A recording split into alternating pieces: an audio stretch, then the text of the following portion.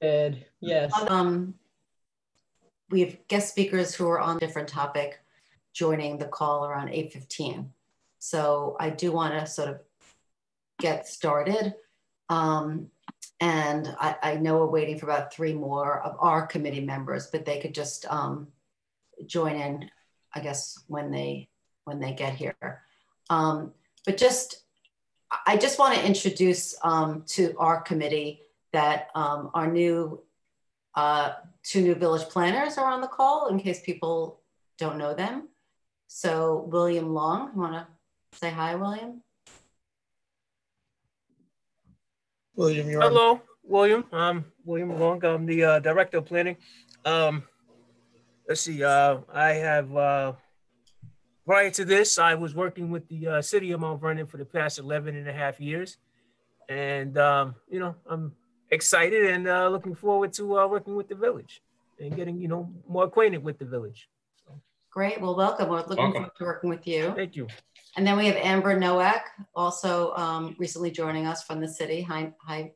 Hi, yes, Novak, Amber Novak. I was previously with the New York City Department of City Planning. Prior to that, I was with the Landmarks Preservation Commission of New York City. And I have my master's in urban planning at NYU. So I just started a couple of weeks ago. This is my 3rd week with the village. So I'm still getting integrated, but I'll be taking on some of the responsibilities regarding this particular committee that Robert had as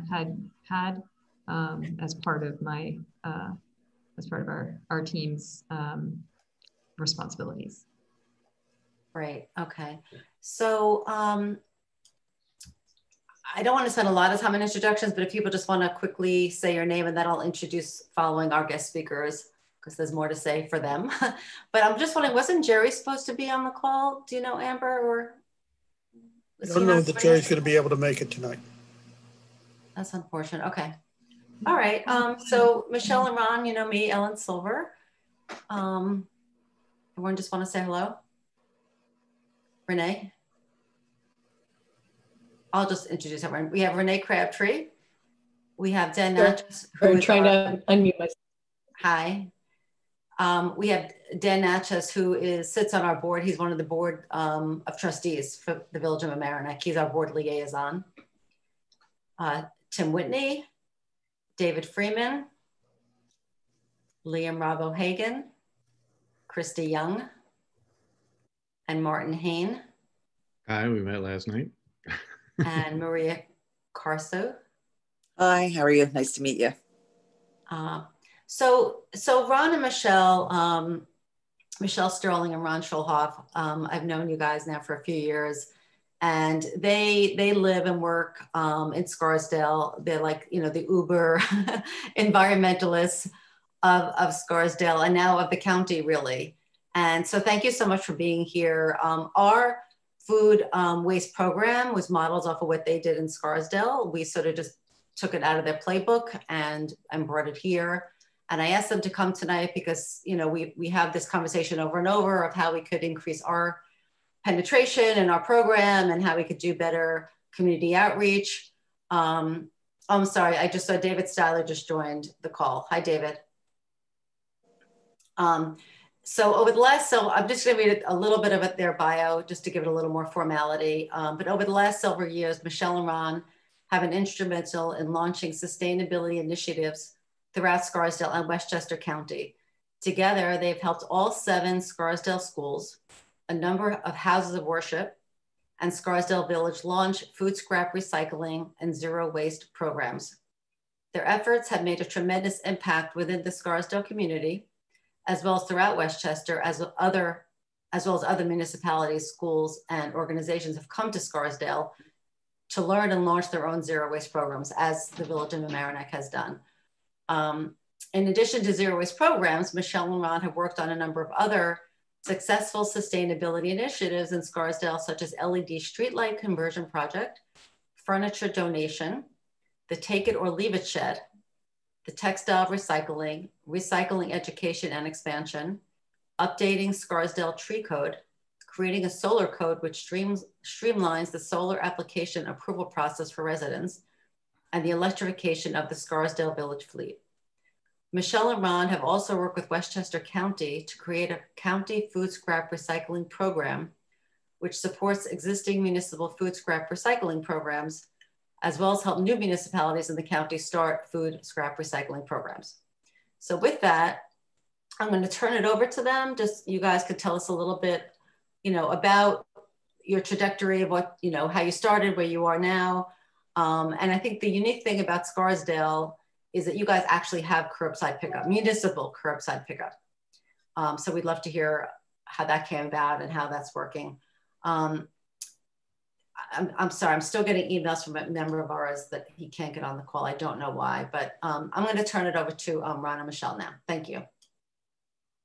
Just really quick, which member is having the issue? Dan Kushnick. There is a person in the waiting room whose name is just Dan, D-A-N. Would that be him, possibly? Can I bring him in? I couldn't tell you. Sure, bring him in. Okay. hopefully it's not some random Dan. You can always boot him out again.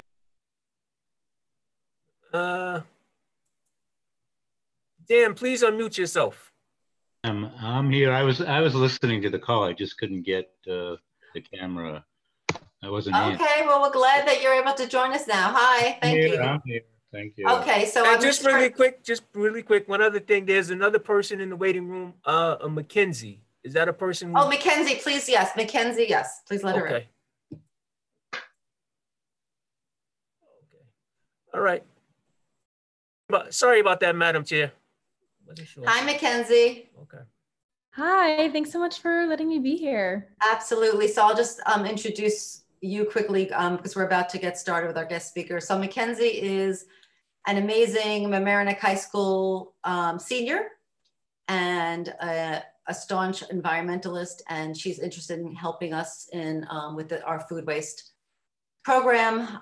So I invited her to be a flyer on our wall tonight. Thank you. Okay, so I'm turning it over to Ron and Michelle. Well, thank you for having us. We always love coming to our neighbors and talking about food scrap recycling. Michelle and I, we like talking about anything sustainability, but love talking about getting food scraps out of the waste stream and turned into compost. We're happy to talk about really any topic or answer any questions. So please feel free as we go. Just let's make this a dialogue. Whatever works for everybody on this call. We thought we would briefly touch about the county program, because you may have heard about that and how that's relevant to each municipality, including Mamaroneck, and also talking about outreach, especially during this time, where it's a little different than how we would normally do outreach, and then really any other questions. So let me see if Michelle has anything else to add, and then I was tasked with starting with the county stuff. Yes. No, that's great. Hi, I'm Michelle, and I'm just going to go on mute while Ron's talking, and we'll just switch off. So just very briefly, so everybody is aware of what is happening at the county level. So up until this point, Scarsdale, we were the first municipality to launch a food scrap recycling program. That was back in January 2017. Since that time, over about half the county municipalities have launched their own individual programs. So there are about 21 municipalities now that have food scrap recycling programs in place. There are a number that are preparing to launch, but we've all been doing it ourselves. Michelle and I have helped all these municipalities, and we've shared all the materials and everything that all the bins and the starter kits. But every municipality has had to go out and essentially do their own contract with a hauler. And we don't necessarily get the economies of scale that you would get when you bring in the county. And one of the main reasons of having a county level of government. So since we all did this though, Michelle and I have been working with Westchester County and George Latimer and his team on what could the county do to support these programs. There are a few different things happening. There are three things at the county level. The first is what we'll really talk about tonight, which is a program to make it cheaper for municipalities to launch and implement and run these programs. The second is a little bit around education. And then the third is more longer term on handling all this material locally so we can all get the compost back within Westchester. Now that's a little bit longer term, so we won't talk about that too much tonight, but just wanted everybody to be aware that we're thinking not just about this year or next year, but really long term, what does food scrap recycling look like throughout Westchester? The piece that is most relevant for this discussion, and I'll just give a brief overview and then if anybody has any questions, is that up until now, every town or municipality has gone to a hauler to bring their food scraps to, and that hauler aggregates it and then brings it to a commercial compost facility. The county should be any day now, will be sending out what's called an IMA, it's an intermunicipal agreement for municipalities to join, where they, the county, will contract with the hauler. And then each individual municipality will be able to go through the county at a much more reduced cost to get rid of and haul the food scraps. So nothing will change operationally for your program. It will be the same. You'll actually be taking it to the same place that you're taking it now. The only difference is that it will be logistically easier and much cheaper to do. So this is a huge win. This is taking our economies of scale of everybody doing this and making this better for everybody. So you guys were a leader in getting this program started when it wasn't always, as easy to do. And now we're starting to see all those benefits. So that was a lot. I just want to pause there, see if either Michelle has anything to add or if there are any questions about that and how that impacts your program.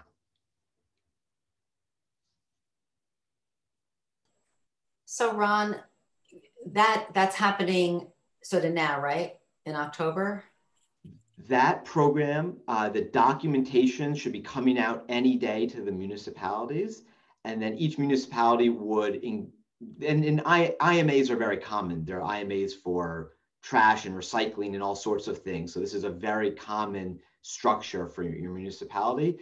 You would engage that with Westchester County. Once you sign up for that, it would just switch over to this program. But really nothing would change in your day-to-day. Okay. And the reason why that is, Ellen, is because the county engaged, the county put out a bid with a whole bunch of carting companies to take the food scraps. And the company that won the bid is Suburban Carting, which happens to be the exact same carting company that you guys are using right now to take your food scraps. So that's why logistically there will be no change whatsoever for Village of Mamaroneck. And it'll just be like incredibly smooth because you're just going to be doing, like Ron said, the same exact thing, but paying a fraction of the price. So it's great. Yeah, that's great. Christy? You're muted. I was simply approving of it because I know the hauling has been the big issue, and the weight and the cost, and then I'm pleased to see that we're combining our efforts and making it more efficient. Yeah, it's going to be a fraction of the cost now. It's actually going to be half the cost of trash. So you could be really motivated as a community to take the food scraps now in terms of like your pitch to take the food scraps out of the trash. It's not only the right thing to do by the environment, but you'll be saving money when you do it. Well, I already hear people saying, well, so will I get a break on my taxes? I can already imagine hearing that, which I doubt the answer is yes, but nice. You won't get a break on your taxes, but what you will get is, we will be moving forward towards eventually a local solution to have a composting facility in Westchester County. And once we have that, we can start getting compost back and really reap the benefits. But that's like 5-10 years out. Yeah. Has anybody run the numbers as to what the savings are for the village under this new program? So it's very simple. Right now, the village is paying $29 and change. So let's say $30 a ton for trash. And under this program, you'll be paying for the food scraps $15 a ton.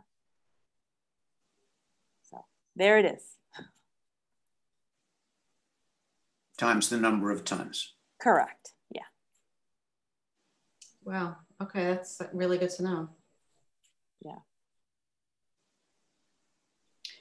So guys, can you talk a little bit about how you were able to get Scarsdale Village to do curbside pickup, and if in doing that, it eliminated a garbage day, or and really the nuts and bolts of how that works would be really helpful to hear.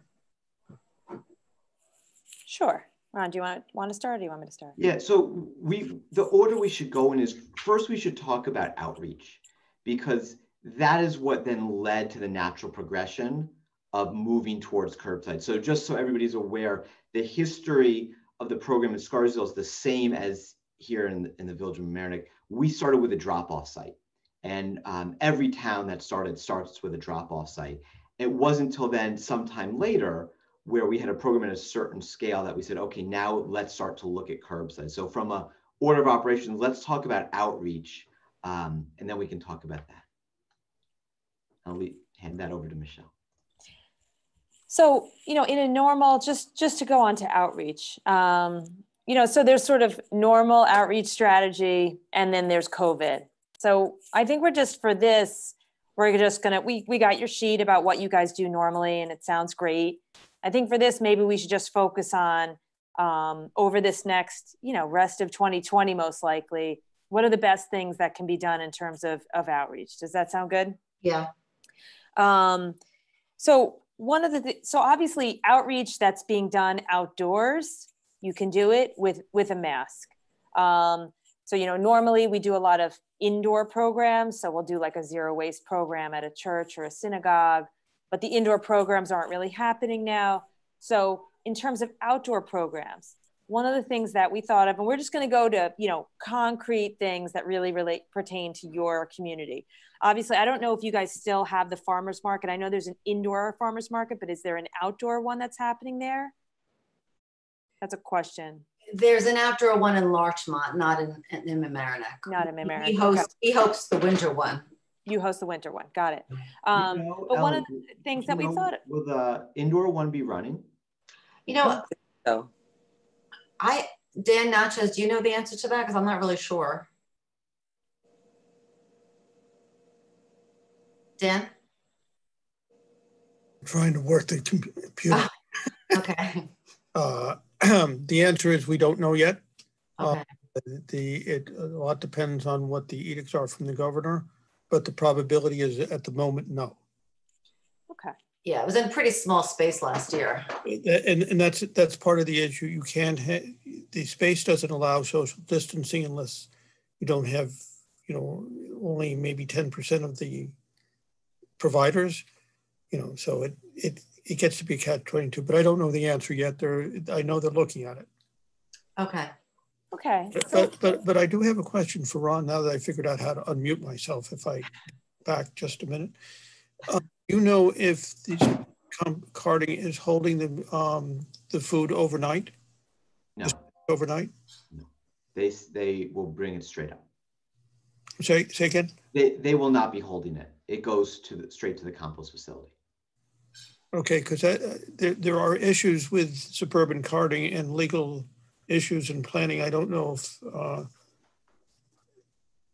and neighborhood issues that from when they were restricted to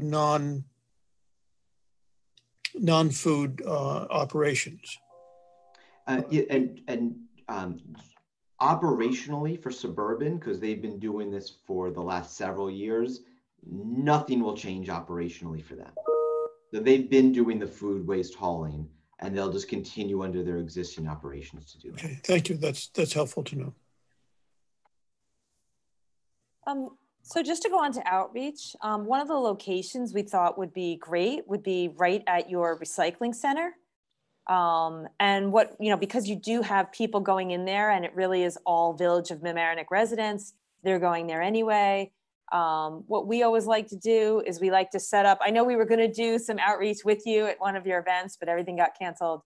But one of the things that we like to do is we like to set up a pyramid of kits and, you know, have a volunteer or two there for a few hours on a Saturday. Generally, the Saturdays are the busiest days.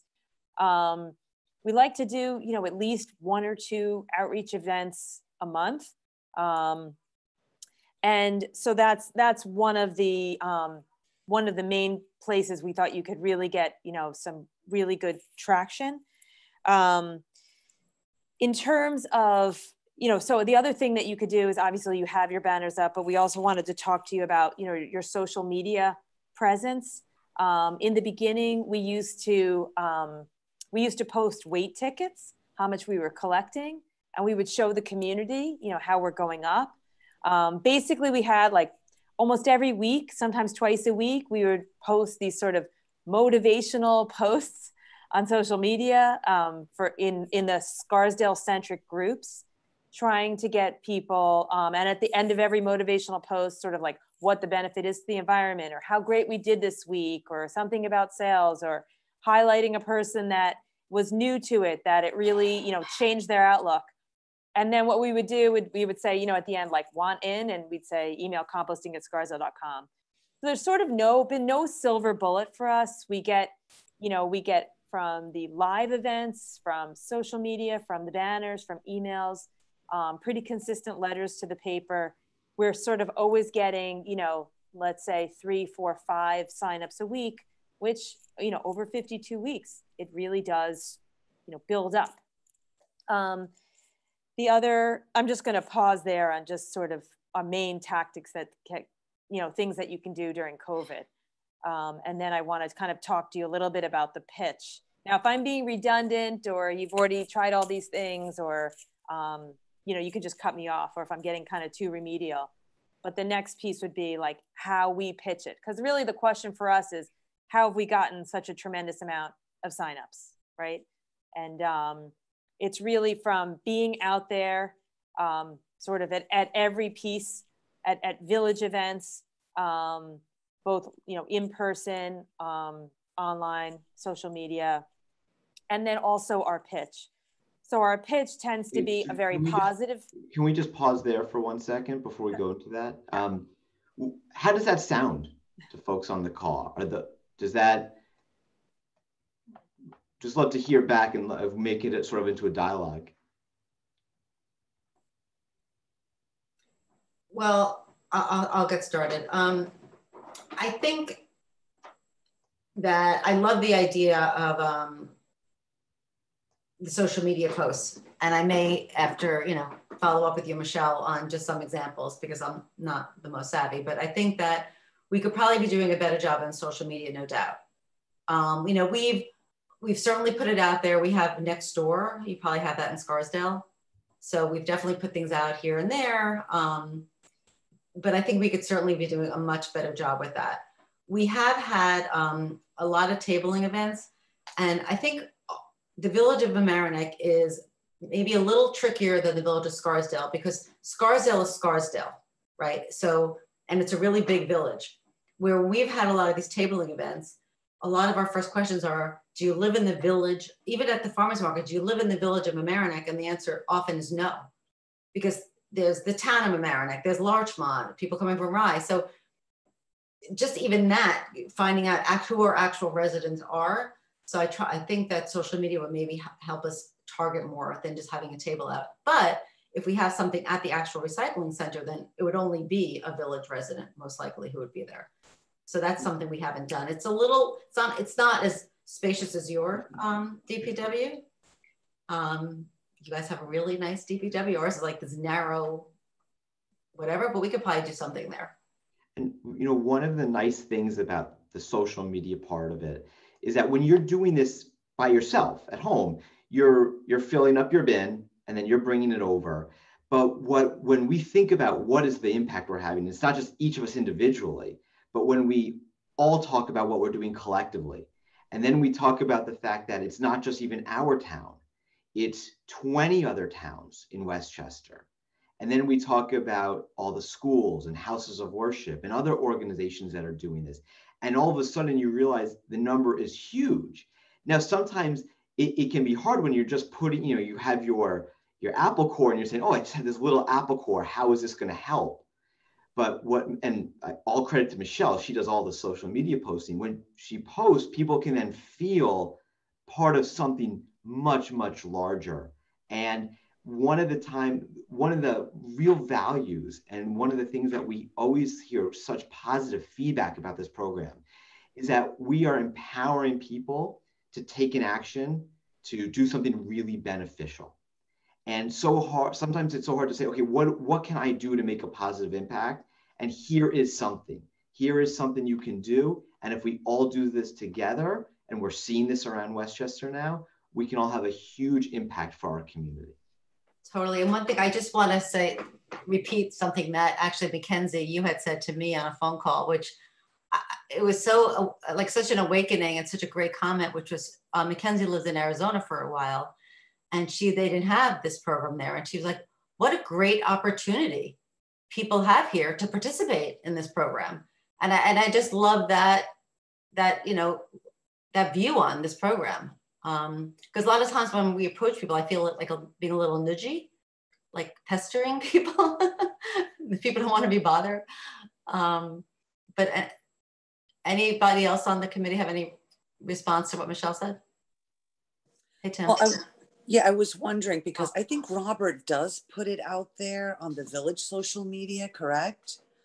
So do you, Michelle, put it out on like the Village of Scarsdale site or like individual sites? You know, how does it work? Because I mean, we're getting it out to the village. I mean, Robert posts things, he puts statistics. So basically what I did is I'm like a Facebook troller. What I've tried to find out are what are all the Scarsdale social media groups that exist. So we had initially, we do still have a big one. It's called Scarsdale Facebook Scarsdale Moms. And there's like almost 3,000 people on it. There's moms, but now there's dads too. So that's 3,000 Scarsdale residents. Then we have a Scarsdale social Facebook page. They also have about 2,000 people. There's some overlap, but not total. There's a Scarsdale Gardeners group. And then I've also built up my Scarsdale profile so that, I have over 1,000, because I tend to, whoever likes a post that I make, I friend them so that then they become my friends. And now I have over 1,000 friends. So you can grow your own and you can add other groups. And that's, through that I'm hitting, with every post close to 6,000 Scarsdale residents. So I think you would just need to explore a little bit. What are your Village of Mamaroneck? Now some of them might be combination Village of Mamaroneck, Town of Mamaroneck, Larchmont. But even if you have some cross posting, it's okay. You will still get you have, 20,000 residents. The Town of Mamaroneck and Larchmont also have this program. Right. Yeah. So if you help them get a sign up, yeah, that's awesome. Fine. Yeah, absolutely. So that's one thing. Now through Scarsdale, through the Village of Scarsdale, they do have an e-blast that goes out. It goes out every 2 weeks. It's called Scarsdale Official. And it's our sort of, little official email communication, but it's an opt-in communication. So not all of we have 18,000 residents, so we're about the same size as you, but it, maybe it has a couple of thousand participants, but we also put into that, but we use that. That's not something we can put in every week. It's not like a magazine. It's just for like news flash. So when we hit the 1 million pound mark, or when we hit, a household participation mark, or certain big mile markers, I'll write up a little blurb for that, and we'll put that in there. Yes. So yeah, we picked around the social media and all those different things, and I think one thing that's sort of come back to us is that, there's no real way for us to track the response rate on that kind of stuff. But one thing that we thought might be helpful or useful would be direct mail, like maybe putting something into their tax bill, or putting something in with, the regular recycling mailings that we send out, or something like that. Have you guys tried any of that kind of stuff? Yes. Yep. So we've, that's a great idea. We have an annual recycling mailer that goes out with the recycling guide, the schedule, and everybody opens that because it has their schedule. And so we have a 1-pager about that, and we'll just give it to you, and you can just change it and change the wording on it. But we've been putting that in the last couple of years. Yeah, that'd be great, because we had talked about doing that. So yeah, that'd be great. Thanks. One thing to touch on is you said something that I think is really important. You know, how do you track the hit rate? How do you track the metrics? You know, something that Michelle and I have seen doing this years now is you sort of have different interactions with folks. Sometimes somebody will hear about this for the first time and say, oh, I didn't know, sign me up right now. Sometimes you'll get somebody that sort of needs some time to process, and they'll say, oh, okay, interesting. And they need a day or 2 days to process it. So it might take a second time. And then there's those folks that are resistant at first. And we've had plenty of people be resistant. I have to tell you, some of our most ardent supporters now were the people that were resistant at the beginning. And it maybe took them 3, 4, 5 times, but we just kept explaining why. And, you know, no pressure, but when you're ready, you know, we're here, let's give it a try. And we've tried to make it really easy for people to just try it. And we find that over time, even those folks end up coming around and giving it a try. And so just as a reminder, whether it's in person or online, it might take more than a few times, but just keeping that awareness up, you'll see it, you know, come back. Yeah, is there also any way? I mean, you know, since we're not doing curb pickup, there's no way to like influence your neighbors, so to speak, by having, you know, the can at the end of the lane so they can see who's actually participating and who's not participating. So, you know, could we, you know, maybe give a sticker to people that they could put in their window that says, you know, I'm a scrap recycler or something like that, or, you know, something to you know, sort of blazon the neighborhood when their neighbor drives by every day and sees that their neighbor, you know, 5 of their neighbors are doing this and they're not the one doing it. Anything of that type?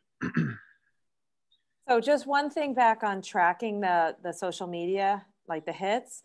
I always put, and I'll answer that question, but I just want to finish on this. I always put at the bottom of my Facebook posts that you can PM me. So you can personal message me through Facebook. You can PM me directly, or you can email composting@scarsdale.com. And the reason why I always put that on there is because some people would rather just connect like directly with a person. So I really recommend that when you're posting on social media. And just in terms of tracking, I mean, pretty much every time I post, you know, almost every time I usually get a person reaching out to me, sometimes just to inquire, sometimes to sign up, or sometimes people then email composting and say, you know, I saw your post. So you kind of can end up sort of tracking it. I mean, it's not perfect, but you kind of can. I love your idea about, you know, sort of having like something out there. We, you know, we've seen that before in the various healthy yards campaigns. You know, people put out those little, instead of the yellow, we've treated our lawn with pesticide sign, they put out like a little butterfly, right? This is a healthy yard. That's something, I think that's a great idea. That's something that you could just get an inexpensive vinyl one and stick it in your lawn. And, you know, this is a food, you know, we are food scrappers, or, you know, with a big apple core in the middle or something like that. Right. Yeah. I think that's an awesome idea. Michelle, just as a matter of information, in a system where you have municipal pickup, what do you do in Scarsdale to sign up? Do you have to sign up? Do you have to purchase a kit? Is there a payment system, or is it free as long as you have something on your curbside the day of the pickup? Okay, so yeah, we'll tell you about that. There was one other thing I just wanted to go into on outreach, because so we can finish on outreach. Because you guys have quite a few, we only have 3 apartment buildings in Scarsdale. You guys have more apartment buildings than that. Apartment buildings are a great way to get households to sign up, because all you do is you park a table outside, and as people go in and out the building, so you know it's Village of Mamaroneck residents because it's a Village of Mamaroneck building.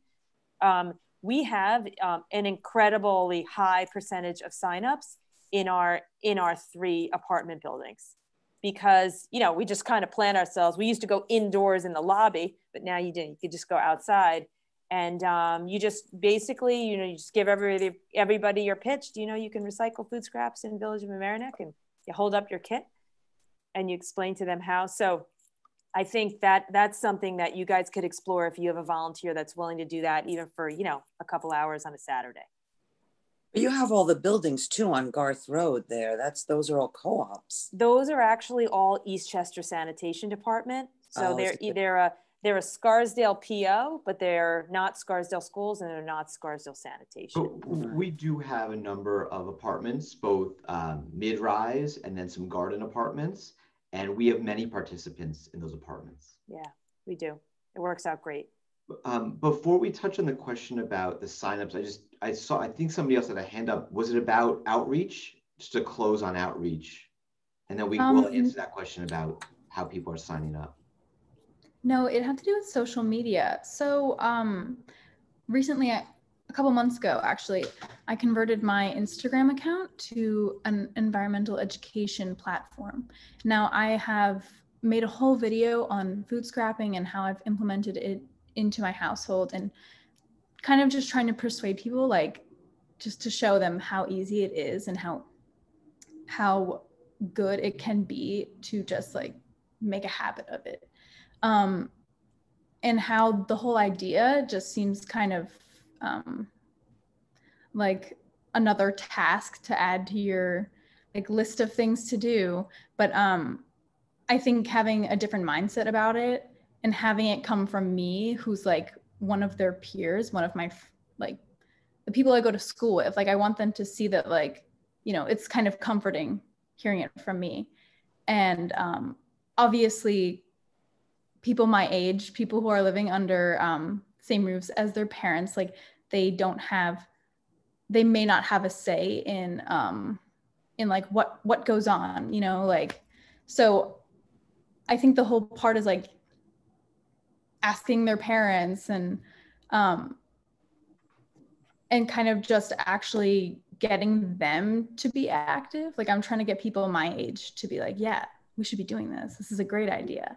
And I'm wondering, thank you. And I'm wondering, is there anything that I could do, that I could say, anything more that could get more people on board?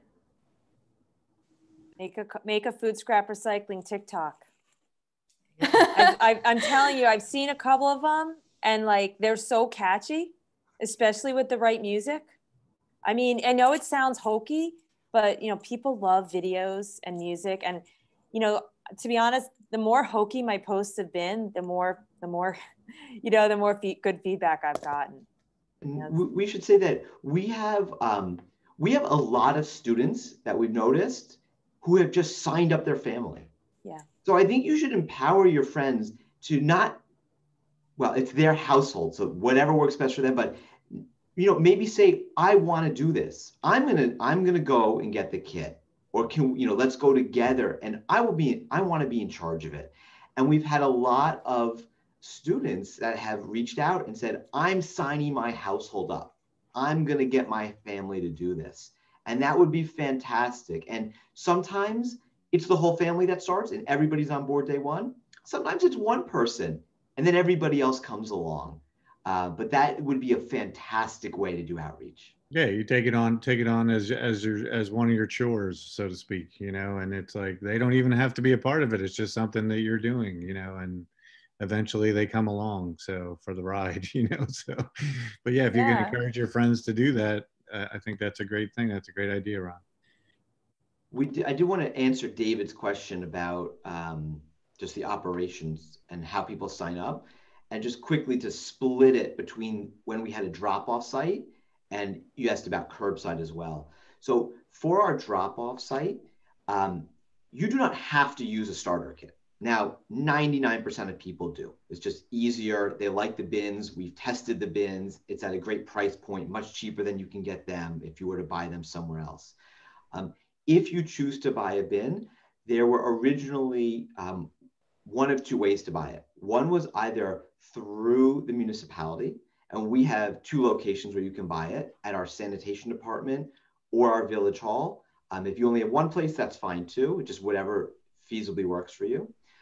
Or they could buy it through a volunteer. So Michelle and I would keep some extra kits. If somebody wanted to buy one, they would just buy it from us. And we would just help facilitate it. And actually, that's how we got the kits into a lot of people's hands, because for some reason, if somebody had to go and get it, maybe it would take them a few weeks to go get. They're just busy and forget. But if they could get that kit right away, they would start right away. So we really focus on making sure to get those kits out to people. And then, of course, the village has all that information about who is signed up. We would not know if somebody is participating, but just putting their food scraps in a yogurt container and bringing them to the drop-off site. I mean, that obviously we would love to know that, but no big deal. You know, if somebody wants to participate and do it that way, that's fine. And that's just, we wouldn't necessarily know they're doing it, and that's totally okay. On curbside, it's a little different. It matters more what bin you're using, because the staff needs to know what bin to pick up. So that you do need to buy the village bin for. But for the drop-off site, that is there for a convenience. 99% of people use it, but you don't have to use the village bin for the drop-off site. Do you pay for being picked up, or is it free if you have the bin outside? It's free. It's part of your taxes. Tim, did you have? Are the trucks going to specific, do they have a route and they know the households, or they're going all through the town like they would for garbage pickup? There's a food scrap route. Okay. So everybody who wants a pickup, there's an online form. They fill out the online form, and then they get added to the route. And every week, you know, the route grows. Oh, that reminds me, I forgot to add. Those people, do they eliminate one garbage pickup that week? So they still get 2 garbage pickups? They still get 2 garbage pickups, yep. And sorry, David, I forgot to say one thing which we added during COVID is that you can now purchase the bin online for contactless pickup. So you used to have to go into the office to pick up the bins. Obviously, we didn't want to do that. So you can go onto the website. We just use our rec department software because it could already take credit cards. It already had everybody's account info. So you can go online, you can purchase it. The sanitation staff then just prints out the invoice, tapes it onto whatever you purchased, whether it's additional bags or the bins, and puts it outside the next day for contactless pickup. So that's something we added for COVID, but we'll keep that because people love being able to buy it online. Mm-hmm. Tim, did you have a question? Yeah, I had related to this. It's kind of a hybrid of the outreach and this operations. You were saying that you were targeting like 3 to 5 signups a week was like a good benchmark of, that you're growing at a good rate. Was there a threshold, like as a percentage of residents or something, where it was then it tipped the scales and it made financial sense for Scarsdale to have it, you know, be curbside? And I'm curious about that. And then the other part of it was about managing, you know, part of, I feel like with social media, a lot of the times when you're doing that posting for outreach, you also become like a customer service rep, and you're managing kind of like information and education. And so how did you guys handle that? You know, was there a site you always sent people to, or a form email that you had ready? How do you manage that part of the outreach side of things too? So I'll just start, Ron, and then you can take it. So we have this email address, composting@scarsdale.com. So everybody who signs up knows that that's the email address if you have any questions. And we have a joint committee. So it's made up of volunteers, Ron and I, resident volunteers. It's our food scrap recycling committee, our superintendent of public works, and our foreman. And so in terms of questions like what can go in the bin, or just questions about bins, bags, what can go in, anything basically about the program, Ron and I answer those questions. And any operational questions, like if there, you know, a bin has a broken latch, I don't know, you know, something like that, that would be forwarded to something like that, the foreman would get, and he would say, okay, I'll take care of it. So we have that delineation. In terms of the social media and the fact that I'm, you know, so out there on social media as this kind of face of recycling, you know, it's great. It's a part of my day. I get, you know, 3-4 PMs a day asking questions, honestly, about food scrap recycling and also about other types of recycling, since we are we chair our town environmental committee together. So we take these questions all the time. And I think it's great. And it's, you know, it's just like a question that I just, on my phone, I type an answer back. And I think it's just part of this whole process and part of our role as, you know, chairing the environmental committee to help people, you know, help people navigate recycling in general, right? Because it is a confusing landscape. So yeah, we answer these questions, but it's not like 50 emails a day. It's like 2, 3, 4, and takes, you know, 5 minutes, 10 minutes max. And to answer your question about curbside, so every municipality is different. There is not a any kind of threshold that, you know, every municipality is just, because we have our own services, is going to be very different. Curbside is a big discussion. That is just like a drop-off site is a very simple operational change. Curbside is a bigger operational change. That would be a big conversation. And one we wouldn't recommend for right now for 2 reasons. One is we always find it beneficial to build up your base through the drop-off site, because then you have all these people that are your champions. They're going to help get out there. They'll help answer questions for friends. The second piece is, you know, this is a challenging time right now for many, many reasons, for municipalities, for lots of reasons. So just wouldn't focus too much on curbside right now. Michelle and I are happy to discuss it some point down the road, and sort of go through all those logistics, like we're doing now for drop-off site. But yeah, it's a bigger discussion. I think the reason I just want to say that our next guest speakers I see have arrived in the Zoom call. Hi, hello there. But we're just wrapping up here, so just bear with us. Michelle, I want to go back to you, because I think you were about to sort of go through the pitch, and I think that's really great for us to just hear the Michelle pitch, because, you know, we've heard a lot about ideas of how we can go about engaging with people, and we understand better the curbside. And by the way, I think you guys know we do have a nonprofit that was set up by Rhinebeck High School students that do pick up. So it's not done by the village. It's an amazing service. And Martin, I guess it's not much in your neighborhood, but a Saturday morning when I walk my dog, I see these bins all over the place, and it really is nice. And I actually had the experience of a woman coming up to me saying, "Excuse me, where, you know, is somebody picking that up for you? Like, what is," like, she was like, so that was great. She was inquiring about it. And I love, you know, it just gives me like a little bit of joy on Saturday mornings when I see all the bins out for pickup. You know, it would be nice if our municipality would take this over, but these kids, they have about 90 households in their program. They're doing a great job. They help sell kits. They help put, you know, they're a marketing arm for us. So they've been really net a positive. But I want to just maybe keep you guys for another 5 or 10 minutes, but I really do want to hear the, you know, the pitch, the Michelle pitch. Sure. Just the first thing I'll say is whenever we table, there's a big difference between passive tabling and active tabling. So like passive tabling is just, you're standing behind the table and the kits are there and you're just kind of hanging out, hoping someone will come up to you. So I would say we really don't do any passive tabling because it's not that effective. So part of it is you really have to get the right people at that table, people who aren't shy, people who are positive, people who are willing to go up to someone and say, "Hi, how are you?" Imagine I'm holding a kit and I'm literally going up to you at face level and saying, "Do you know you can recycle food scraps in the village of Mamaroneck? This is the bin. You put your food scraps in here and you bring it right here to the recycling center, and all of it's going to get turned into useful compost.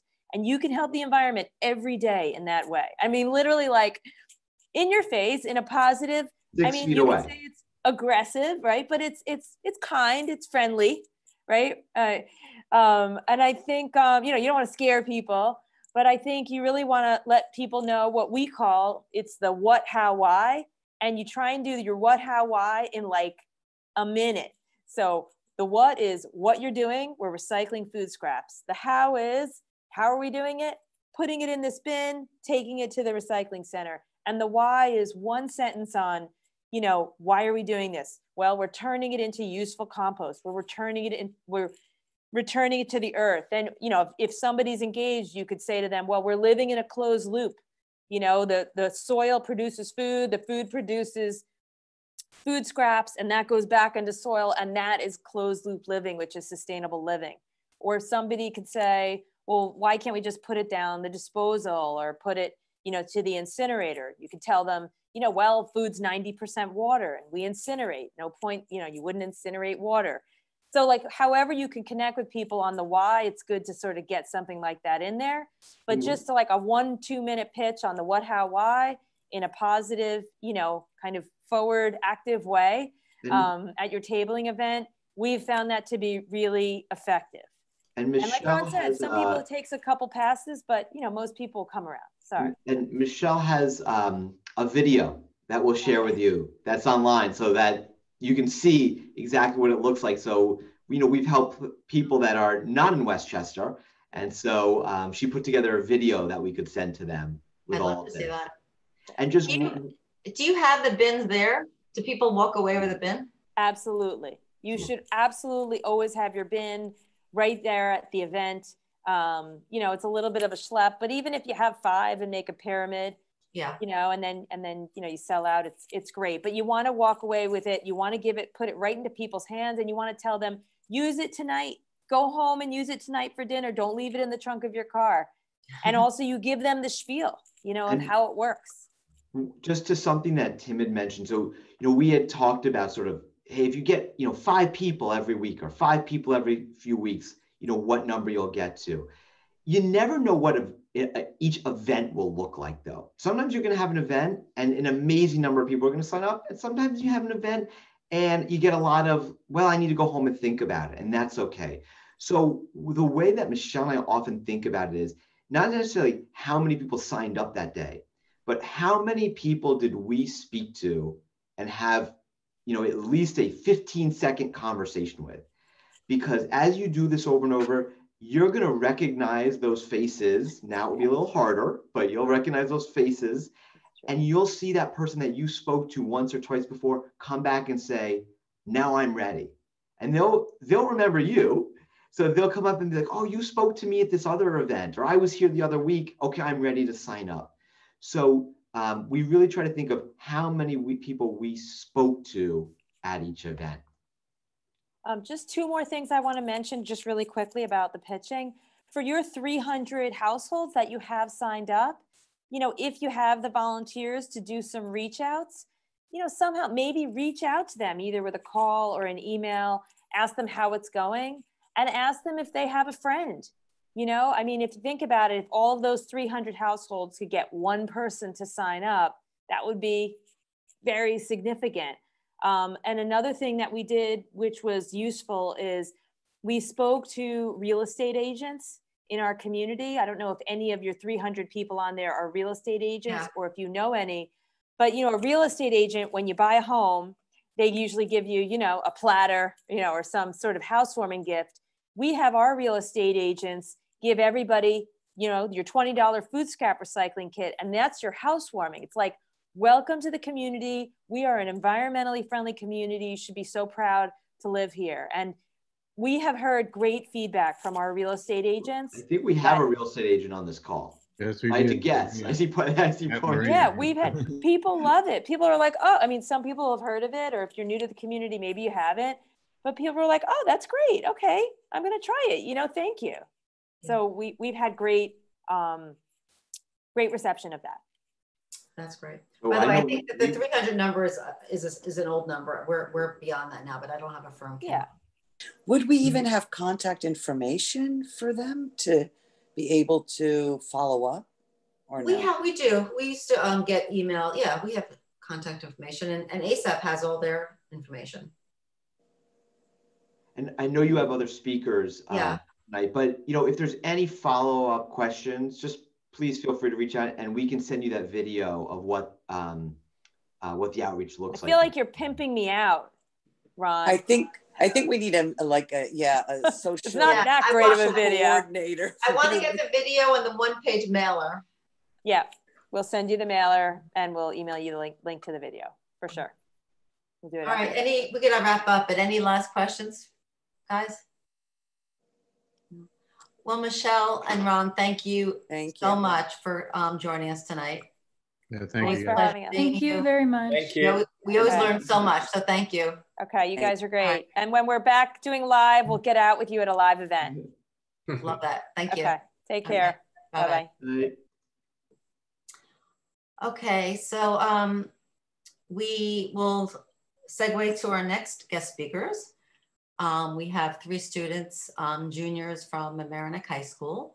Thank you for joining us. Caitlin Carpenter, and I guess you're with Michaela Lochran and Fatima Khan. So thank you for joining us tonight. And you're going to talk about the dance scammer facility that's you're trying to prevent from going online. So I'll just turn it over to you, girls. Awesome. I guess we could start with each just introducing ourselves. So I'm Caitlin. I'm Michaela. I'm Fatima, and we're all juniors at Mamaroneck High School. We're also all part of an organization called Sunrise Westchester Hub, which is a part of a broader movement, Sunrise Movement, which is a movement for a Green New Deal.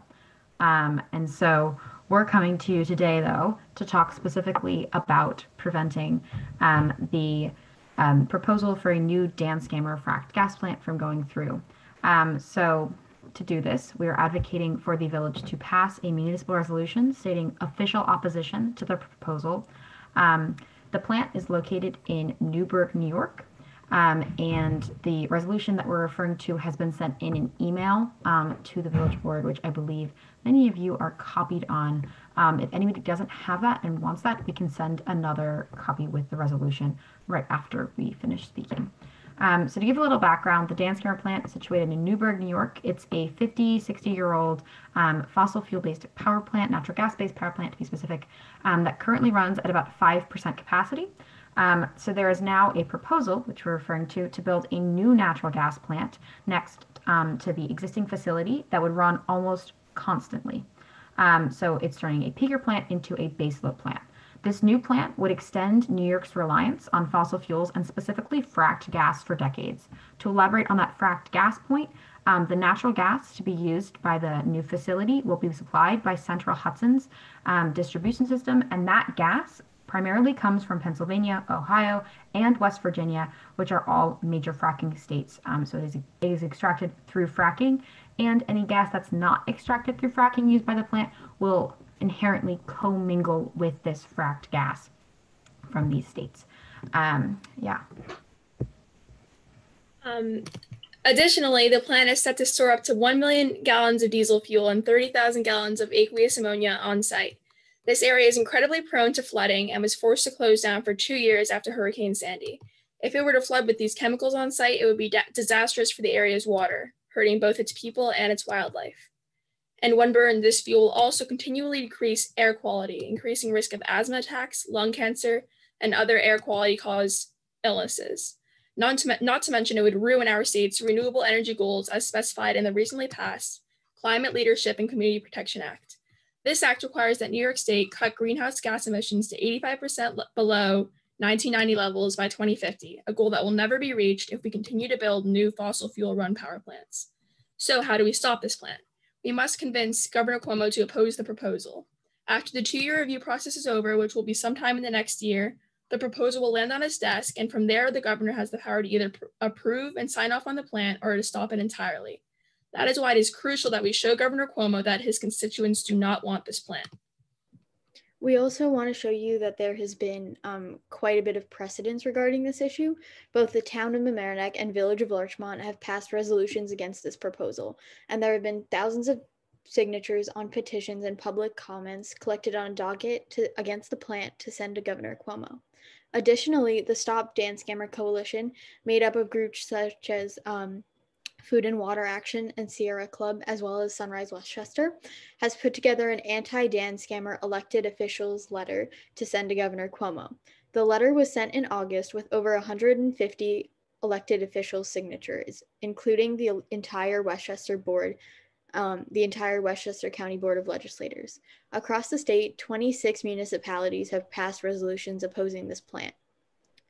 Of the 26, 7 municipal resolutions have been passed in Westchester, including the town of Mamaroneck, Village of Larchmont, Greenburgh, Hastings-on-Hudson, Newcastle, Mount Vernon, and Peekskill. The resolution we have sent to you is a copy of the resolution passed in both the town of Mamaroneck and the village, which has been edited to be Village of Mamaroneck specific. We are working to pass as many of these resolutions as possible to show statewide opposition to the plant and ensure that New York is not reliant on fossil fuels for decades to come. That is why it is crucial for the village to join in this fight by passing a municipal resolution against the Dan Scammer expansion. Thank you for your time. Thank you. And we're happy to answer any questions that you might have. You know, that was a lot of information all at once.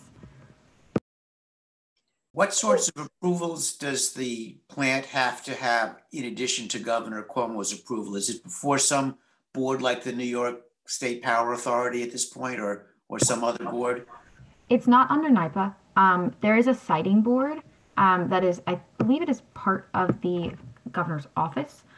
So yes, there is a committee, and that is the committee that kind of is looking through any of the reports that are being sent by Tiger Industries, which is the company pushing for this plant. So any reports that they have that are part of that 2-year review process is sent to that specific siting board. But in the end, we anticipate it will be within Governor Cuomo's, unless we do a really, really good job, which we might. It will be within Governor Cuomo's decision process. I would like to add something, and I think this is great that you're doing this. When I found out you were going to be on, be guests here tonight, can you all hear me okay? Yeah. Okay, I assume everyone's frozen on my screen. I assume you could hear me. Yes. But yes, we can hear you. Oh, good. Oh, good.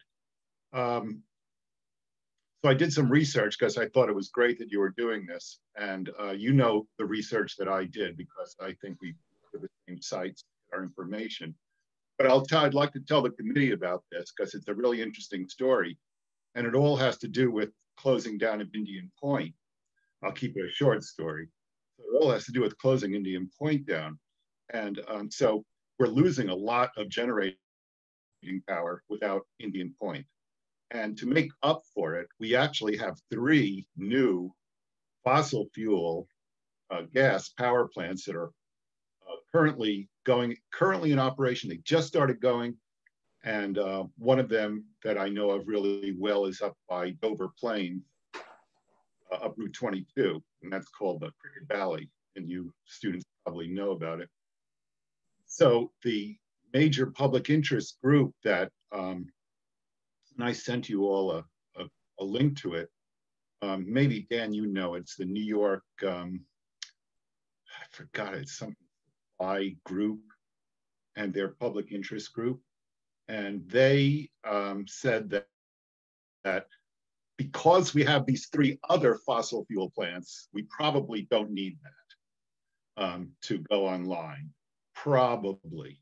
They're not 100% sure, but they said that if there is enough renewable development, renewable fuels development in the works, and there's enough careful use of fossil fuels now so that we don't put too much more in the environment, and we save our energy so we don't use that much gas, then in that case, we should be able to get by without this new power plant. So I guess that this is the gas interests that are pushing it more than anything. Yeah. Sorry, just to Please. clarify a couple of points from there. There's been studies done saying that even with the closing of Indian Point, New York State will be fine in terms of energy for the next 10 years. We also, under the CLCPA, which Michaela mentioned, Climate Leadership and Community Protection Act, it specifies that 9,000 megawatts of renewable energy, specifically hydropower, needs to be built by 2035. So we're already building plenty. Why would we need, what is this, like a 500 megawatt power plant? Why would we need this? And then another point that you mentioned was the interests behind this. This is really for money. So the Hudson Valley is a valuable place to build power plants because of our proximity to New York City And since the city uses a lot of power, we also, and also due to the way that our federal subsidies work, industries want to build power plants here to provide power to the city and to the region, since we have a lot of people who use power here. And because of federal subsidies, even if the plant runs for only 30 minutes and then it fails, the investors in the plant will earn about $45 million for the next decade or so. So like per year, just because of how our federal subsidies work. So just to recap, there's really no need for the plant even with the closing of Indian Point, and the primary reason for the plant is to give people money. Very interesting. Believe it. Martin? Great presentation. Thank you for the information. How does this tie into the new developments with Rikers Island and the plans for a power plant on Rikers Island? Because it seems like if we are developing it, you just mentioned, because of our proximity to New York City, if that's going to be powering New York City, then I think that's another feather that you can add into this cap of not needing this power plant. Yeah, I actually don't know a lot about, are you referring to a fossil fuel plant on Rikers Island? Because I know there's been talk of making it a solar island. Yeah, they've talked about making it a bunch of different things, either a power plant or a wastewater treatment plant or a bunch of different things. So if it hasn't been determined yet what it will be, but I think most people are pushing for it to be a wastewater treatment plant that can combine and eliminate some of the other wastewater treatment plants, but it's also been talked about that it could be a power plant too. So just wondering. Yeah, I mean, that also ties in with the CLCPA and the hydropower that we're going to build. There's plenty of other power projects happening. This one's really unnecessary, would seriously hurt the community, and again, is basically just for profit. Yeah, and speaking of New York City and power plants being built there, there's also proposals to replace the peaker plants there with baseload plants. There's a lot of stuff happening in this area, the fossil fuel infrastructure area. Yeah, this plan is very unnecessary. Caitlin, have you gone before the board, the village board? Not the village board, no. Okay. So our mayor hasn't heard your presentation? He hasn't, but we were on an email chain with him that he responded to. Okay. And then we were directed to this meeting. So yeah, I think we need to get on the official village agenda though to pass it, a resolution. Well, just so you know, Dan Natchez is on this call and he's on the village board, so he's our liaison. So you're doing this in the right order. That's all good. I think, Ellen, if the committee is so, if it needs to get better informed, fine. If not, if it wants to take a stand on it and recommend it to the board, that would also be helpful. Yeah. I mean, it's interesting. I also did a little bit of research, just so I knew what the hell you guys were going to talk about before this call. Because thank you for bringing this to our attention, because this was nowhere on my radar. So this is great to learn about this, and I just learned a lot. I guess when the Westchester Clean Energy Act went into effect, I guess in March of 19, there was discussion about that Con Ed was having a natural gas shortage, or so they were saying, and that there was going to be sort of a look into what that was and if it was really an issue. And I'm just curious if those studies have been done, and if there is an issue. It sounds like you think that it's really not an issue and we don't need this plant for any reason other than for profit. So if we were so inclined, what would the action item be to pass a resolution recommending that the village board take a stand on this, or would it be some other action that we could take to advance the ball on this particular issue? I think first you have to decide whether you think this is correct or not.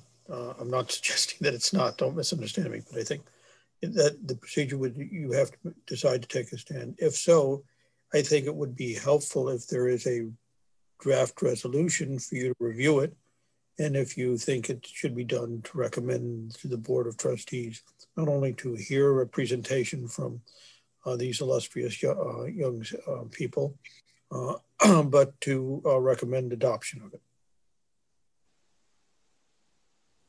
Right. It sounds like we're being asked to recommend to the village board that we would be signing on to a resolution against the plan, against the.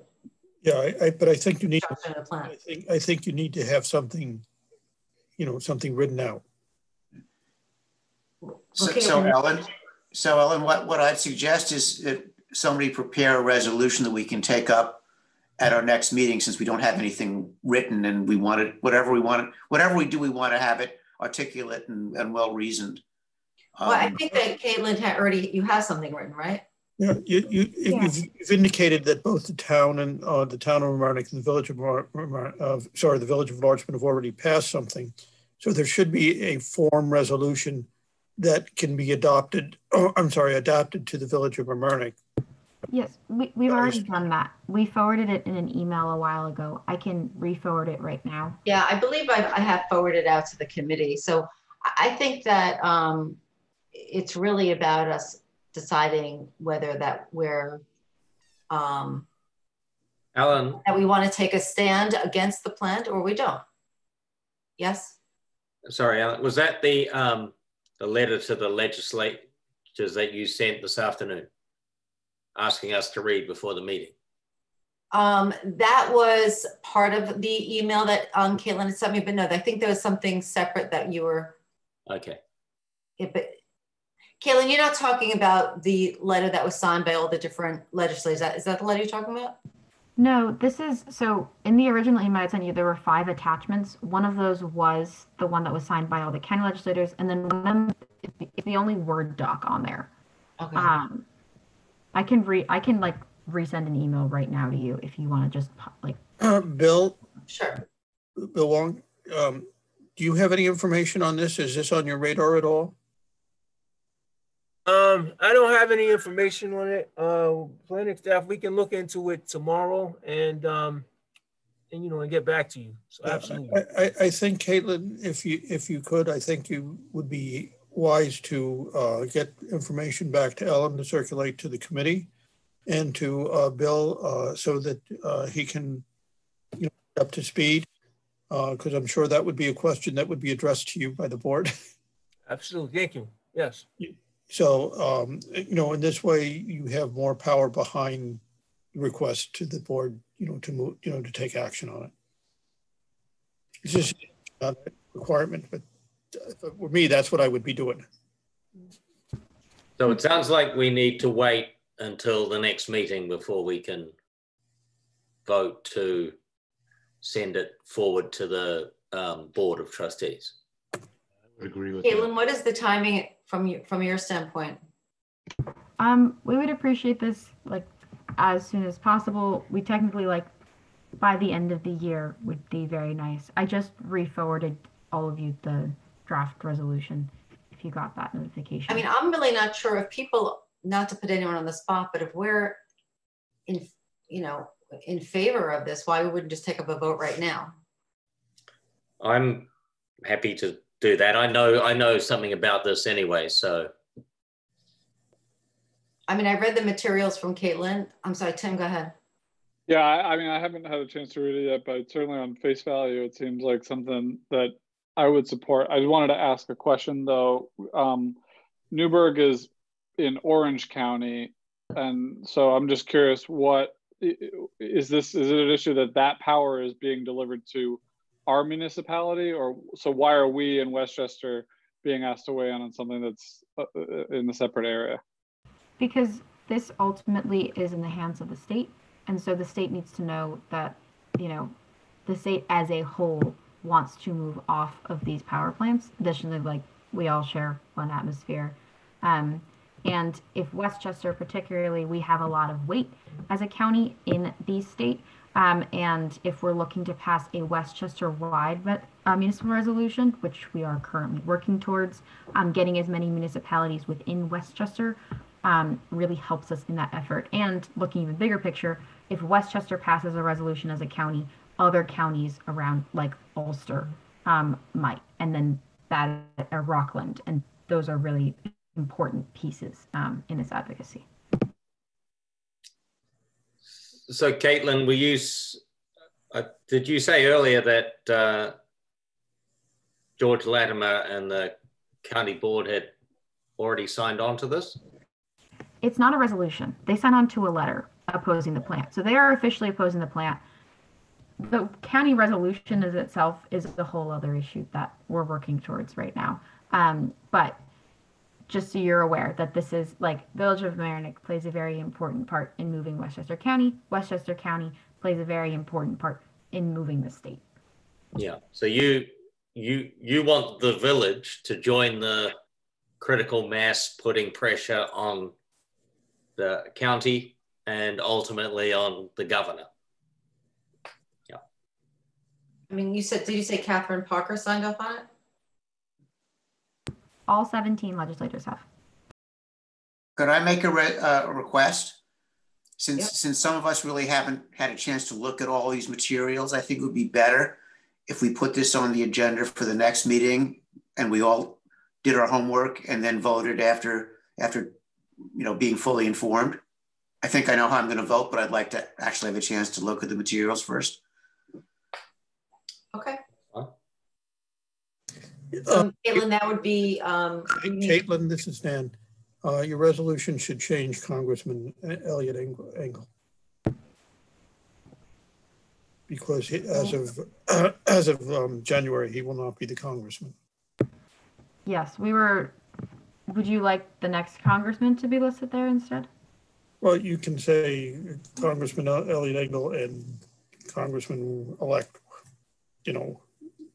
I just think you need to update what you got here, in terms of things that would not necessarily be correct. That's all. I just was reading your resolution that you were kind enough to forward to me. Will do. Okay. Well, does anybody else have any more questions? All right. Well, thank you so much for bringing this matter before our committee. You really, I think, I know you educated me, and we will seriously consider this resolution. Our next meeting is the 3rd Tuesday of November. And then we'll be back in touch after that. Is that okay? So if you vote on it the 3rd Tuesday in November, it will be on the second meeting of the Board of Trustees November meeting. That will get us before the end of the year. Yes. Yeah. Right in there. When would the meeting be? Ours is the 17th, and then the trustees is when? It's the following. I just don't have the date in front of me. The following Monday. And there's a holiday in there, so I don't know which date, but I can. If you wait 26th is the holiday, Thanksgiving 26th. No, I know, but it's the village does all sorts of things with calendars when there are holidays. So just wait a minute, and I'll tell you. I believe it's November 23rd. The Monday 23rd. Okay, good. All right. Well, thank you. Thank you so much. Thank you. I think they loved it. Appreciate it. Thank you. Oh, okay. Bye. You're welcome to stay, but I'm sure you have other things to do. Thanks for all your hard work. Yes. Yeah, good job. Got it. Thank you. Keep up the good work. Bye. So just 2 last things, guys, and then we can wrap up. One, just to skip to what we usually do first. I don't want to lose sight of approving the minutes for September. So if we can get a motion for that. So move. And second? Second. Did I get a second? And seconded. Oh, okay. All right, thank you. So we have a motion to approve our minutes. Thank you. And thank you, Renee, for doing our minutes. Well, everybody need to have a vote, Ellen. I'm sorry? You need to have people. I thought we just need to have a first and a second, and then that's it. No? No, it's first, second, then you vote. So Okay. yeah, vote yes. Okay. So all vote to approve the minutes for September. Aye. Aye. Aye. Okay, I think. Aye. Okay, we good? All right. So the last thing that we need to take up, and this is also sort of a time critical matter, is the Sustainability Collaborative from the town of Mamaroneck. They've been focused for a while on, safe routes to school for kids to bicycle to school. And they saw COVID as, a time that people actually were biking more and more, which I'm certainly seeing.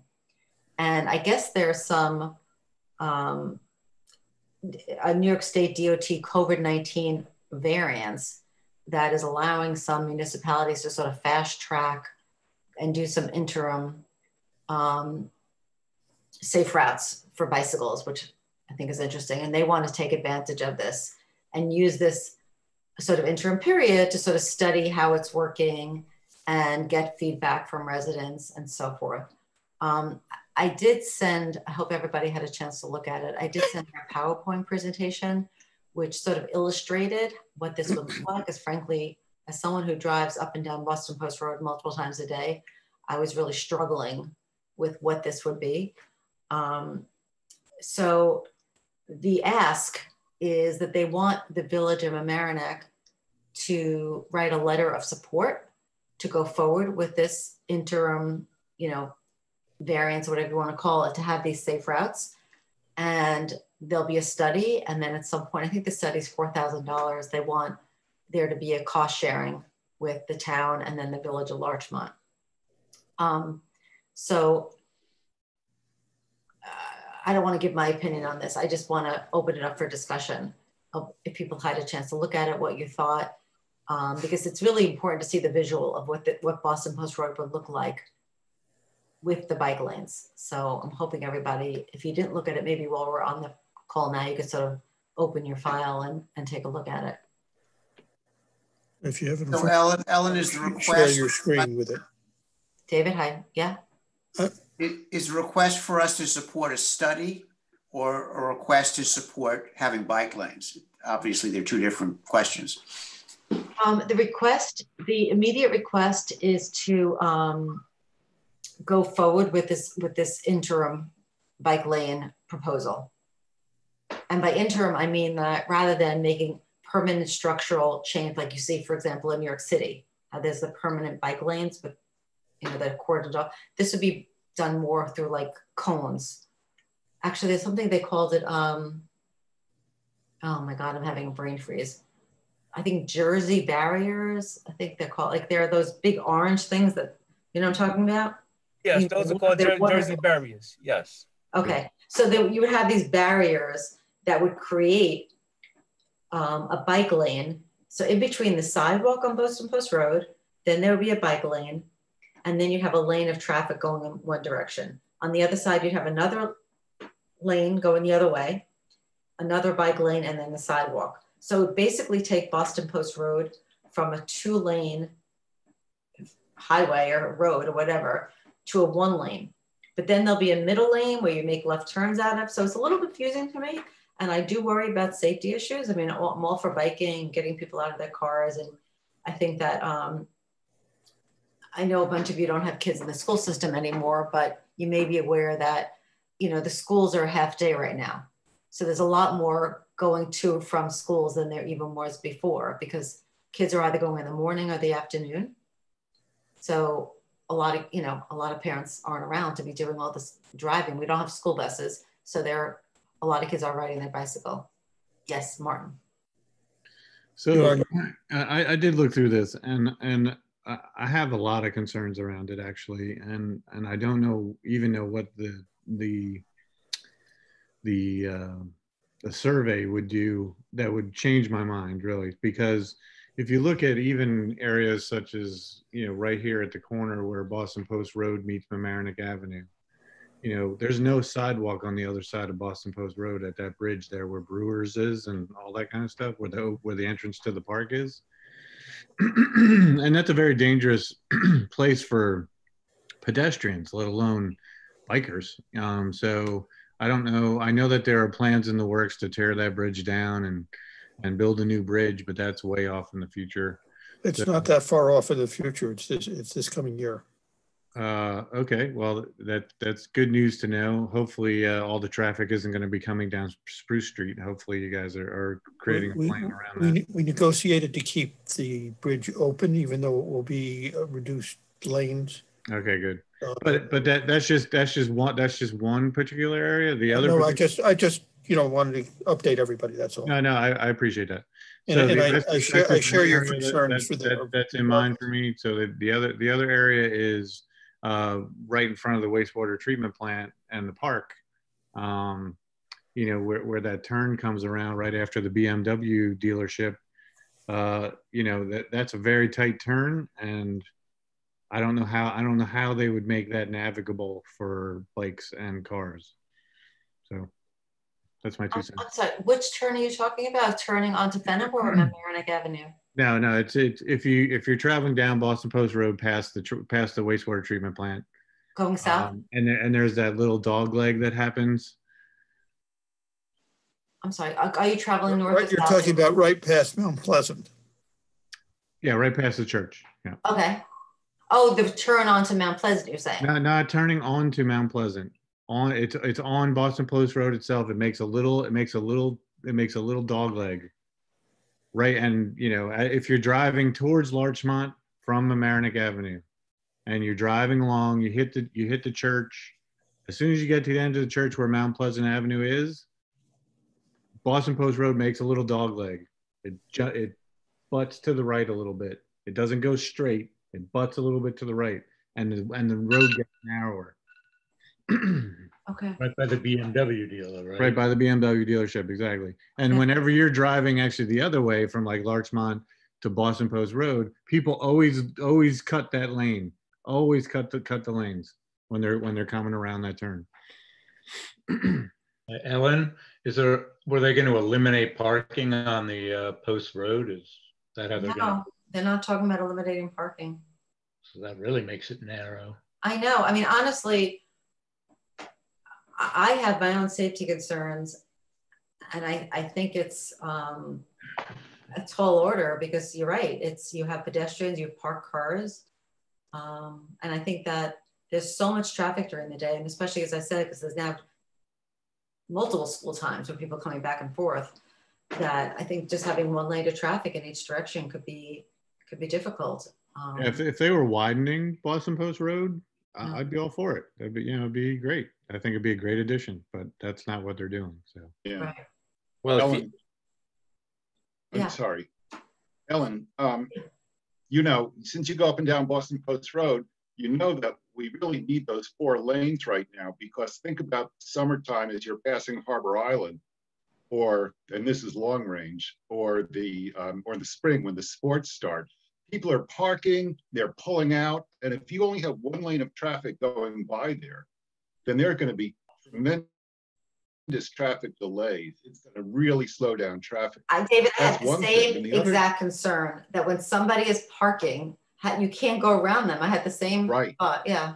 Right, and then it's even more because they gave us this parking plan, and it's the same as in Manhattan, where you have cars that are moved away from the curb, and between the parked cars and the sidewalk, that's where the bike lanes would be. And so this really creates a lot of congestion, a lot of possibilities, a lot of problems here, possibilities of problems, because if you have those barriers, then people have to park away from the barriers so passengers can open their doors, because you're going to have a very tight fit there for a bike lane on either side. The thing that bothers me more is that they want an immediate answer, and like they said, they have to do this in 2 weeks. There's a deadline, and I'm thinking this is like major. I mean, the community would just be. I know if there's a traffic slowdown, especially near Christmas, but this community is really going to be up in arms if all of a sudden we just start cutting down on traffic lanes. And I've seen that happen. I used to drive 4 days a week down Queens Boulevard after de Blasio did it. And it really made a problem with traffic, although, I mean, people adjusted. But the same, we'd have issues here. So I don't think we should just like plow ahead on this really, really fast. I know that there's a deadline, but they're throwing us their deadline. And I could see it really running into problems, safety problems, like Ellen said, all sorts of different.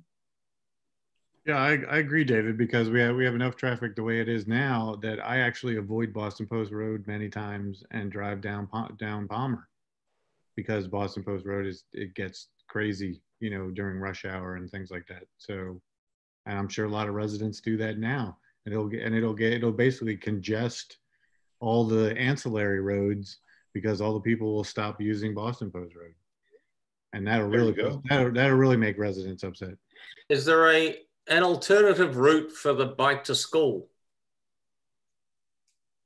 Like that was going to be my question, was is this study just looking at Boston Post Road and converting part of Boston Post Road to bike lanes, or would it also look for other more bike friendly routes through the neighborhood? Because I think, you know, having lived in Brooklyn for so long, the thing that made bike lanes work there was that they were very strategic in picking streets that could handle bike traffic without affecting, you know, you're not going down Flatbush Ave, you know, with like dump trucks and heavy machinery. You're picking the side roads. You know, it might be a more circuitous route, but it's safer, and it happens to be a lot more pleasant on a bike also. You know, to cut through a neighborhood rather than go, you know, down a major throughway. Yeah, like Prospect is wide enough that could accommodate a bike lane, you know, along the right side of it, and still have parking on the other side of it. So, you know, and that goes halfway through the village, and then it could come around to Tompkins, and, you know, they could go up top. Tompkins is also wide enough that it could accommodate a bike lane. And really, this would be used for the middle school and high school. And I can't see them going on the Boston Post Road. They always take the interior roads. Nobody goes. How many kids do you see that live in the village of Mamaroneck going on Boston Post Road to get to the high school? They're on Palmer, they're on Prospect, they're on all the interior roads. Right. That's a good point. I mean, I feel this way too. I feel like this is a bit of a cram job for us, and it just felt like a little, and I tried to get hold of Mitch yesterday because I wanted him to come actually present to you guys, because I don't feel equipped to really fully, you know, present this in a way that he would. But he didn't respond to me. And I reached out to him early yesterday. So I guess that was a bit last minute, but he didn't respond at all. I find it a strange time of year to be doing this, frankly. Like, I would think if you're gonna pilot this, maybe you would have done it like in August when less people are around and the weather's really warm. Yeah, or in the spring. Right. You know,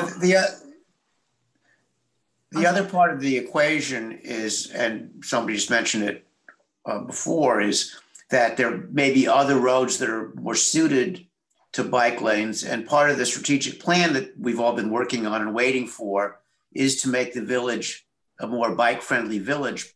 But it seems to me that we should do it in a more thoughtful way and try to make the right choices as to which roads become, you know, more bike friendly, and doing this on an ad hoc basis just because there's a specific opportunity to make one road a more bike friendly road may not be the sensible way of approaching this issue.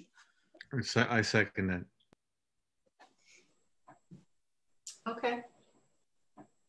Well, I think that we're mostly of a like mind here, so I'll just relay that we're just not comfortable back to the collab.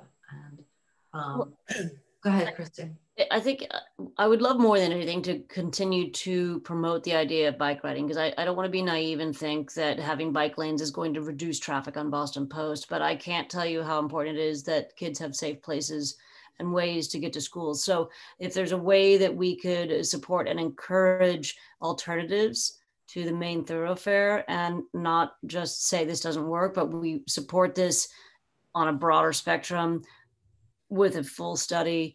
And I think what they're trying to do is to interconnectivity between the villages and the towns. And I think that that's also very relevant, because if I know I can bike to New Rochelle, and I've done it, but it's dangerous. And if I had a better way to do it, then I'd be more apt to do it. I had to go there today and I didn't need my car, but I would have liked to have, would have been a great way to get some exercise at 70 degrees. Yeah. So I just think that without just saying thanks, no thanks, I'd love to say we support this. I don't know how traffic and safety maybe should be involved with this because they've hopefully done more studies like this. And, we're endorsing the idea of bicycling as the, Committee for the Environment. Like, I think biking, we can give a thumbs up to. Right. It's not our place to say this road or that road, but maybe we can still endorse it in a way that says, please, more bike lanes. Let's think about it. Let's make a good plan. Right. Yeah. It's not that we don't support the idea of bike lanes. I'm with you, Christy.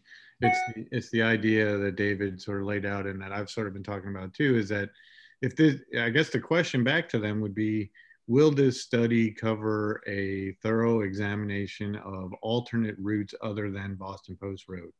So we support the idea of bike lanes, but we feel that Boston Post Road isn't the ideal candidate for a bike lane. And we're not the ones to tell you where to go. I mean, right. As the Committee for the Environment, I think we can endorse bike riding. Yes. Yeah, that's a given. Yeah. Yes, but if the question at hand is whether or not this plan will work or not work, I am of the mind that it won't on Boston Post Road, but it could work on other ancillary roads. And if we were to participate in a study that would evaluate the village as a whole and set out a plan of what the best bike lane would be or best alternative bike lanes would be, I'd be all for that. I'd say, yeah, let's spend the money. If they're going to look at the entire village and figure out what the best routes would be and give us 3 alternatives of what the best routes would be, you got my support 100%. But that's not what this is doing. It's just looking at Boston Post Road and that's it. Well, it's really like if you're on Chatsworth Avenue, if you're on, I think, Fenimore, you could see the shallows, the painted lines that are intended, which I don't think most people even understand what those are, but intended for bikers and drivers to share. It's their shared resource. This is entirely different because this is reconfiguring Boston Post Road. Right. The reason this comes up now, I think, is it's a state program. Boston Post Road is a state road. Yeah.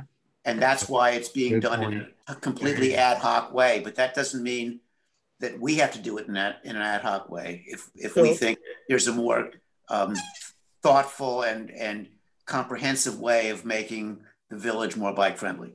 Okay. I think you've hit the nail there, David. I think you've hit the nail. To complicate the issue. One is the committee doesn't have the authority to commit the village. Only the village board does for, to be part of a study. Second, the traffic commission would have to be involved in it. And this is something that you guys would want to work with them on to be more bike friendly.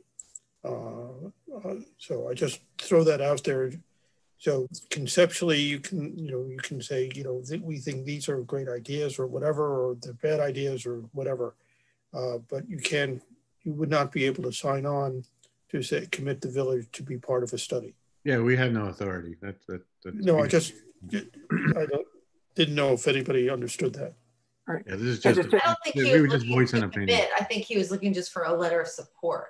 Is that, which we're not even agreeing to do that, but that's what he was looking for. And to look at a bigger picture, we do have bike lanes right now. They're called sidewalks. And no one's even talking about bringing the concept of sidewalks into this picture, because we have sidewalks on both sides. I'm just saying that there's a whole other area of discussion that could come into this concept that we haven't even mentioned. Well, you're not supposed to ride your bike on the sidewalk. Yeah, I'm not sure I follow you, Dave. I don't know where. No, actually, the restriction is only on Mamaroneck Avenue. Not supposed to, but in the village code, it's the Mamaroneck Avenue you can't. But there's no restriction on sidewalks throughout the rest of the village.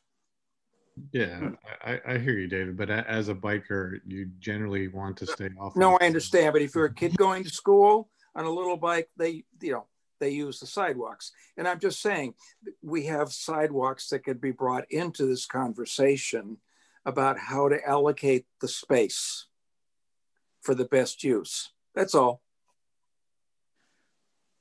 I think we're all saying the same thing, which is this deserves further study in a more comprehensive way. And maybe that's the way we respond to Mitch, that we're really in favor of bicycling. We're in favor of making the village and the town more bike friendly. We're not prepared to take this particular step at this time because we don't think it's necessarily the best way of doing it. David, do you know if that's part of the comprehensive plan? I know you brought it up earlier, but is there a study for biking in the village part of the comprehensive plan? The comprehensive plan talks about making the village more bike friendly as one of the main initiatives, but I don't think it proposes a specific study. Okay. At least not the last draft I saw. Thank you. All right, well, I think that concludes our agenda. I did have one other thing. Let's see, am I unmuted? Yes, I am. Could I just throw in one more piece of information? Of course, go right ahead. Just a heads up, and I'll talk to Robert about hopefully distributing this information. The Rye Sustainability Group is having a cleanup, and they're doing it in various areas around Rye Brook, Rye City, and the village. I mean, they have about 4 points where they're trying to organize this, and it's, go out and clean up. And I'll just try to, it'll be for Saturday, November 7th. The reason they had come to me for a quote unquote Rye Neck, which I don't really represent. And as a Village of Mamaroneck, it was, they only came with this date about 2 weeks ago. So it's not really been something that we could plan for or organize. But I just want to try to get the word out there that Rye as a community, the sustainability is having a cleanup on Saturday, November 7th from 9 to 11. And if it's okay that once I get the flyers that, have the locations and the times, forward it to Robert, can he distribute it to all the social media things that he does? Sure, absolutely. Okay. All right, great. I have one last thing as well. David and myself, I think, are about to expire from this committee. I think December is our expiration date. True that. Huh? True that. So I just wanted to say it's been great working with you guys, and I look forward to what you guys are going to be doing in the future. But it's been a great 4 years or so. And I don't know if you noticed that there's actually I saw it when I went on the website, the village website today, that there's supposed to be a fair for new committee members coming up. So I think it's 2 weeks from now. So it said something about, talk to the chair of the committee. So I don't know if Ellen, if you've seen that or not, or anybody's reached out. Oh yeah, I'm aware of it. Last year we had an in-person fair. Yeah, they're doing a virtual one this year. Yeah, so this year it's virtual. Hopefully people will show up, but yes, I am aware of it. It is, it's on November 4th. Martin, aren't we here till November, or are we done after November? Generally, the way that it's run in the past is November is the last meeting for people, because we've actually expired. Once December hits, we're done. So, and our meeting doesn't happen until the second week or in December. So following up on your comment, Martin, are you and David, is this your first term or second term on the committee? My second term. My second term. I am done for the next whatever term. How many years is that? Isn't that 6 years? It's been 6 years. 6 years. Yeah, I said 4, but I was cutting it short. Yeah, felt like 4 years, but it was 6 years. Yeah. Like so you'll be gone a year and then come back on? I don't know how that works, but I think you have to be gone for at least a year, and then you're eligible. And then you can come back onto that committee. Yeah, I mean, my hands pretty full with the Harbor Zone Coastal Commission. I'm on that now, so as well. So you will be at the November meeting, or you won't? I will be at the November meeting. Okay, good. All right, so we'll say it'll be our last meeting. Okay, we'll have a little cake. Oh, a virtual cake. I just wanted to say one thing also, because we talked about this and now we have to put it on the agenda. We need someone on the committee that's in charge of the social media. You see how Michelle does all that? I think we should put that on, because if you don't have a person and I know Robert puts it on all the village sites and all that, but you need a person who's developing it on their social media. Yeah, somebody who's doing that research that she was talking about, where they're looking into all the groups and they're trolling the groups to find out. Right, you're adding on groups, you're liking groups, you're joining groups. They're looking at your thing, so it's got to be that's something we have to talk about. And the 2 events per, what did she say, per month? Per month. We have to do that. We're talking and it's not getting done. I'm happy to volunteer, but we've got to make a plan. Well, Maria, I think you as the real estate person, you got to start giving away those kits. I think I just got to buy them and give them away as gifts. I'm going to just go broke. Maria, something that I wasn't thinking about it. One of the ideas that I think is immediately actionable is to have a presence outside of one of the apartment buildings, whether it's, the Avalon or the Regatta or the Mason, and just engage with residents as they're coming in and out. It just has to be targeted a different one every time. Maybe, what's her name, Mackenzie? Yeah. She would be great. I would, partner up with her and organize something and just do different locations and just kind of, spearhead it. We have to get something going. Yeah, I 100% agree. We keep talking. We got to put it together. Yeah. Yep. I know.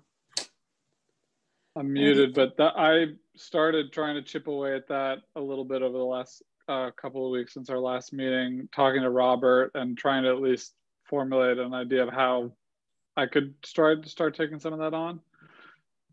So I'm definitely interested in doing that and trying to work on it. I'm just trying to figure out the lay of the land first about how it works, what officially this committee can promote and can't promote, how it can communicate on behalf of the village and how it can't. So that was some of the stuff that I was talking to Robert and others about. You mean for the social media? Yeah, it's all tied into that. Like the Facebook page, who owns it?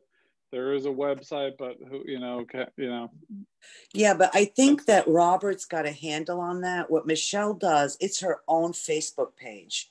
And so she just keeps promoting it and joining groups, and then other groups see her post. It's a personal thing. Yeah. It's not, Robert's got the village covered in those sites. It's someone taking their own page and just keep posting, and it keeps getting reshared and really building that community around the food scrap program. Right. I don't think she's speaking in the capacity of Scarsdale. She's speaking as herself, but sharing all the stuff that happens. This happened. We did this, just posting.